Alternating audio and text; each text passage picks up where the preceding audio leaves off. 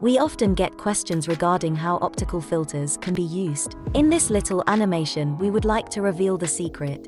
We pass broadband light through a prism so that it splits up into its spectral components. We place different filters in the beam path, and have a look what will be the result.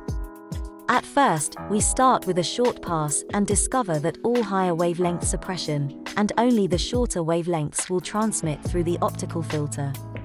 The next filter we observe is the long pass. We see the exact opposite behavior of the short pass filter.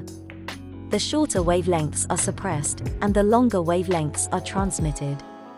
Let's try a bandpass filter. Do you know what will happen?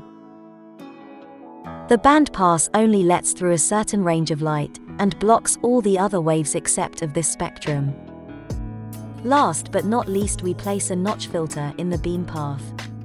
This optic works in exactly the opposite way to the bandpass filter.